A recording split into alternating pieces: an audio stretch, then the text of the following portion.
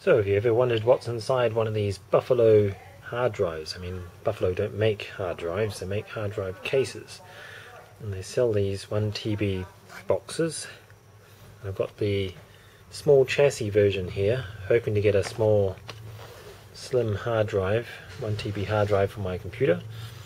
And I busted up the case, and it's not that difficult. Just use a little flat head screwdriver, wedging it round starting from this position here, and this actually pops straight off. Okay, so that comes off. In fact, I think it was the bottom that popped off and this stuck in the top like that. The only thing holding the bottom on to the drive itself is that little wee latch. Okay, so this is what's inside. It's a Western Digital 1 TB.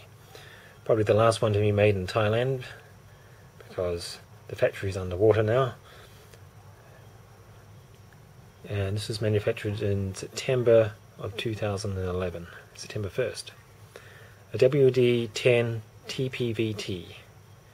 Okay, so it's a pretty vanilla 1 TB hard drive. They've been making these for about 2 years now, pretty much unchanged as far as I'm aware. And this, yeah, so that's it. I think it's going to be too fat to put in my computer. I mean, I can take that plate off, which I will. I don't think I'm going to be able to mount this into my computer. But anyway, I'll have a go and see if it'll fit into my computer. Of course, I'm going to avoid the warranty. I haven't voided the warranty yet, by the looks of it. See, there's no warranty stickers on these external parts.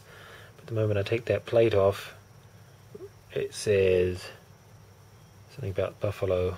Anyway, that's the sticker that's going to invalidate any warranty this thing has. It does work at the moment. Just going to check to see if it will fit in my computer or not.